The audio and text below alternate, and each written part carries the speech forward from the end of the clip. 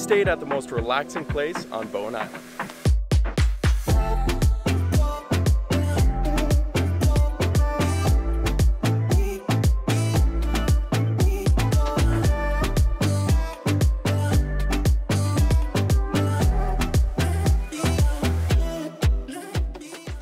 Located on Bowen Island, just a short 20-minute ferry ride from the mainland of Vancouver, is one of the most amazing places to relax and recharge away from the busyness of life.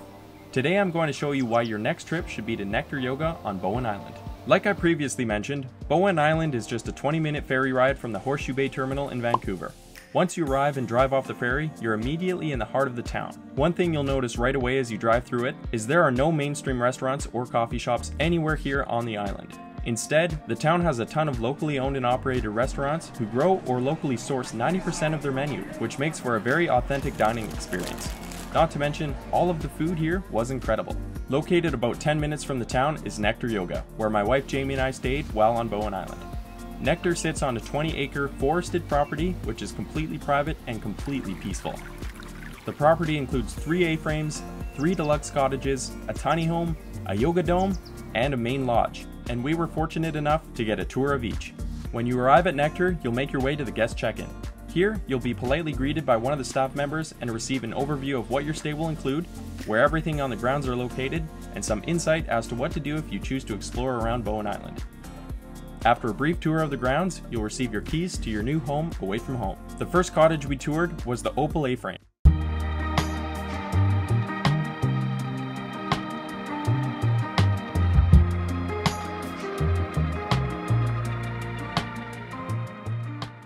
As I said before, there are 3 available to choose from, each of them with the same layout and interior space. These are designed to sleep one guest, so for those of you who are on a solo island experience, this is for you. Each A-frame includes a double bed, fresh toiletries, and a guest welcome package as well. The A-frames may be a small footprint, but the peaked ceilings and large window makes the space feel warm, bright, and open. Just a few steps away, you'll find access to a detached bathroom space which includes a shower, as well as natural locally made toiletries. The next cottage we toured was the Moonstone Tiny Home.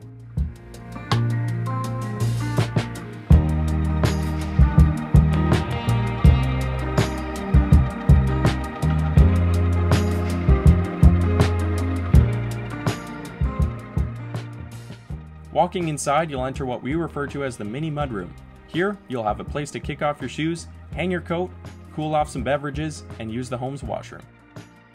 Beyond the mini mudroom is the main living area of the tiny home, and this space is one of the coziest spaces we've had the pleasure of walking through.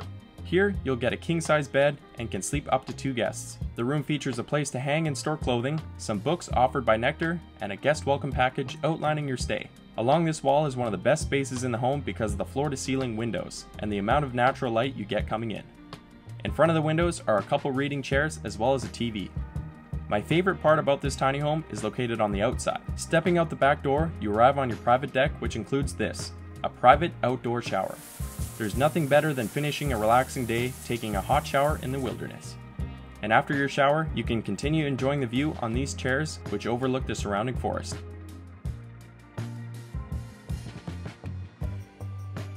The final place we toured was the cottage we stayed in, the Quartz Cottage, which is one of the most unique cottages we've ever stayed in.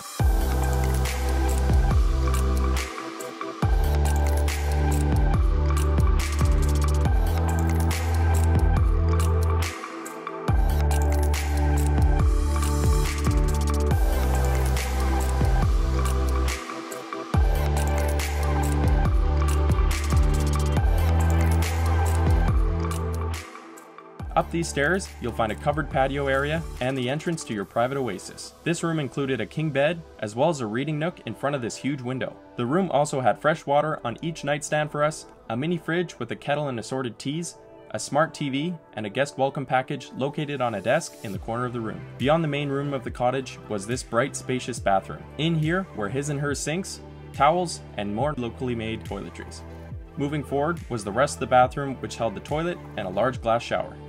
But of course, my favorite part again was just outside this door, another outdoor nature shower. Included with your accommodation at Nectar, you also receive breakfast each morning. And one of the best things about waking up in the morning here was not having to worry about what to do for breakfast. The staff each day created the most delicious and nutritious spread of food for the guests, which always left us feeling full, healthy, and happy. The lodge serves as both a place to eat as well as a place to work and sit quietly in front of these large windows. The room is carefully laid out to provide maximum comfort while you sit and take it all in. One of the coolest aspects of this space is a canvas of the grounds they've hung on the wall here.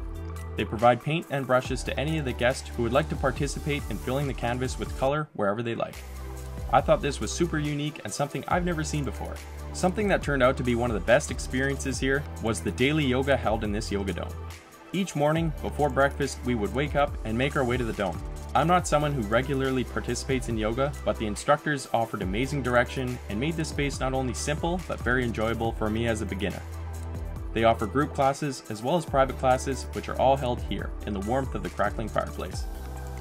If you're hesitant on trying this, I strongly encourage you to give it a shot. It's super relaxing and very refreshing. However, if you're limited to what you can do physically, this isn't mandatory and you can enjoy your stay here without partaking in the yoga classes. The grounds also include walking trails, a variety of seating spaces, and a gift shop where you can pick up any of the locally made soaps and souvenirs. If you're interested in learning more about Nectar Yoga, I've included their website in the description below, along with their booking link. If you're in the area of Vancouver, BC for a few days and need a quiet place to regroup, this is definitely one of the highest on our recommended places to stay. Thank you all for watching, and I'll see you in the next video.